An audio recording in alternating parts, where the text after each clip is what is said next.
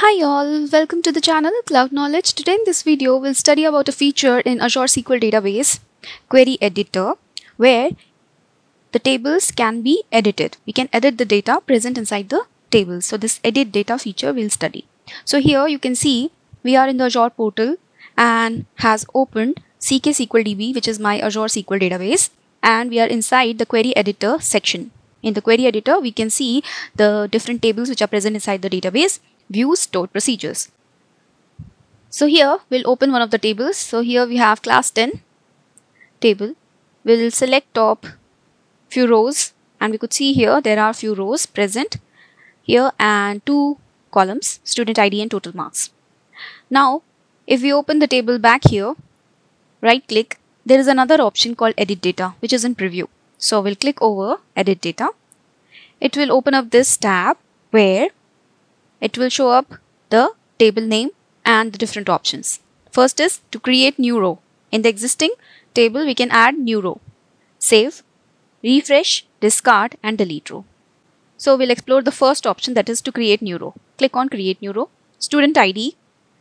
So after 19, let's say 20 we'll give, and total marks 210. Okay, this looks fine. We have given. We'll click on save so that this data is saved into the dbo.class10 table. So let's click on save. The data is saved.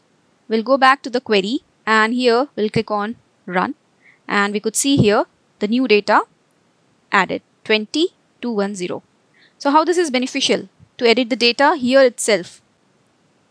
Okay, in the query editor of the SQL database in the Azure portal, here we can create new row, we can delete row, we can update the row values here itself.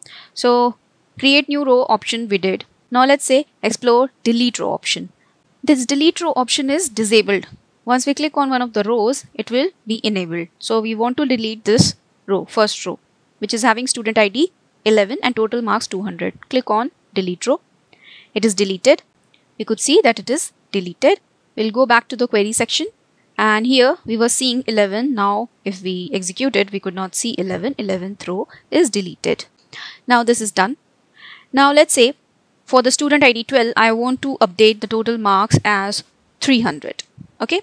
So we'll click over that row and here we'll update the marks, total marks of this student to 300, and we'll click on save.